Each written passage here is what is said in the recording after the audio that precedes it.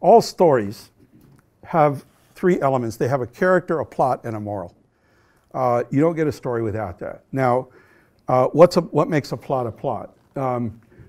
I left my office, I walked over here, I began talking. Is that a plot? I mean, it's very exciting. I mean, you want to pay to find out what happened next? Make it a plot for me. Turn it into a plot.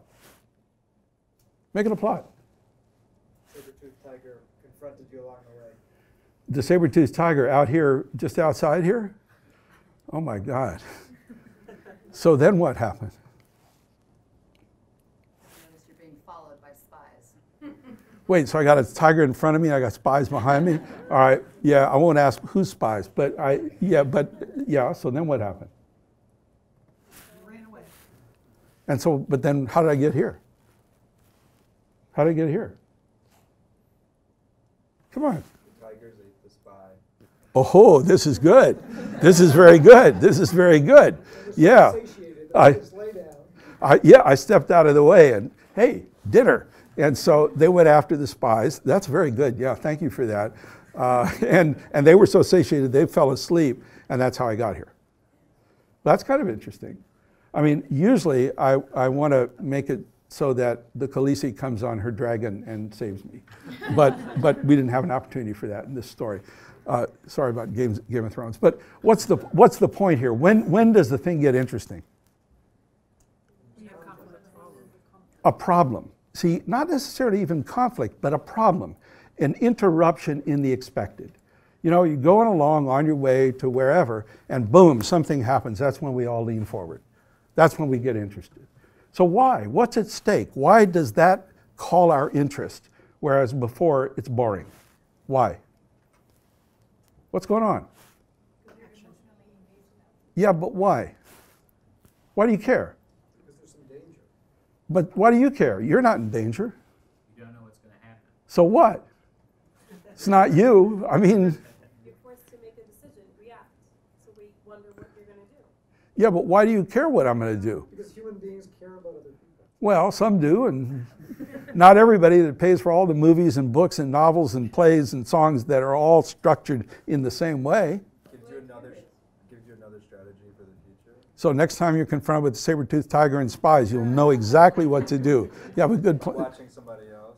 Yeah. All right, look. How many, no, I mean, everybody sort of got it. I mean, how many times does the unexpected happen to you every day in little ways? I mean, the movie's sold out, or there's no seats left, or whatever it might be. And then there's big ways, right?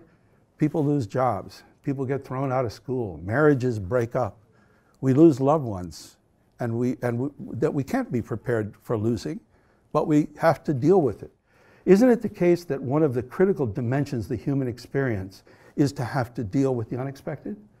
To deal with that by definition for which we cannot be prepared? And we seem infinitely curious to figure out how to do that. Now, because we can identify with a protagonist, and we now understand this works through what's called mirror neurons, that when we observe somebody doing something, we can actually experience elements of it as if we were doing it. So when we identify with the protagonist, we're actually beginning to experience where the protagonist went, what values, sources he or she drew upon, where they get their hope, what the fear was. And so what we're learning is how to deal with that, not in a tactical sense, but in a much deeper way. And so the moral that a story teaches is not like haste makes waste, it's the experience of haste making waste. And that experience becomes part of our experience. The experience of the protagonist becomes part of our experience, so the moral that a story teaches is to the heart, not just to the head. Does this make sense? I mean, think about, where'd you hear your first stories? From who? Yeah.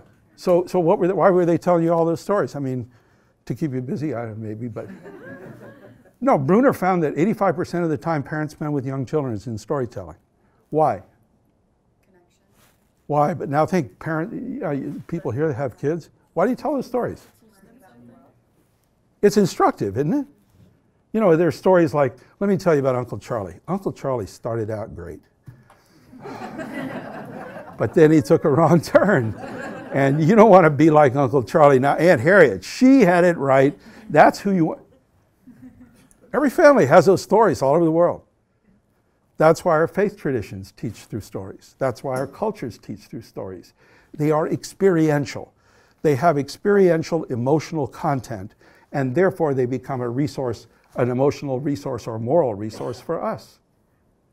So this is kind of where the power of narrative lies, is that capacity to communicate hope, to create empathy, to enhance a sense of self-worth, to find values that sustain us and communicate those. Now, public narrative is a way of harnessing the power of narrative to the work of leadership. And it's a way of harnessing that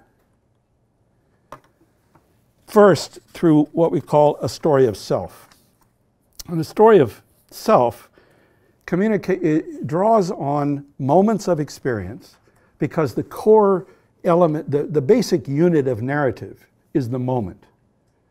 It's a moment of experience. I don't know if people saw the Democratic convention last summer, and Michelle Obama and Hillary Clinton. Michelle Obama speaks entirely in narrative moments. You know, the thing with the black cars and the guys with guns, and she's talking to Barack about what are we going to do, or waking up in the White House, a house built by slaves. Every one is a moment. Hillary couldn't share moments. And so we couldn't get the emotional content of what was going on. So the moment is the core unit. So a story of self is about reflecting on moments through which you learned what you care for and where you get your hope. What's your values? Where did your values come from? You know, and it's not like this thing about like, well, I always knew that I wanted to be a nuclear physicist. Oh, you came out of the womb with a little atom sign here or something. No, it's experience teaches us that. But it's accessing those experiences to be able to communicate to others why we're called to what we're called to do, why I'm here trying to exercise leadership. What got me here? A story of us is about how to use shared experience to bring alive shared values in those whom you hope to call to collective action. It's not a categorical us like everybody with green hair. It's an experiential us of shared experience. And the story of now is how to use narrative to make real a challenge, an urgent challenge to those values that requires hopeful action now and a pathway to that action. So that's the self, the us, the now, and how they all work together.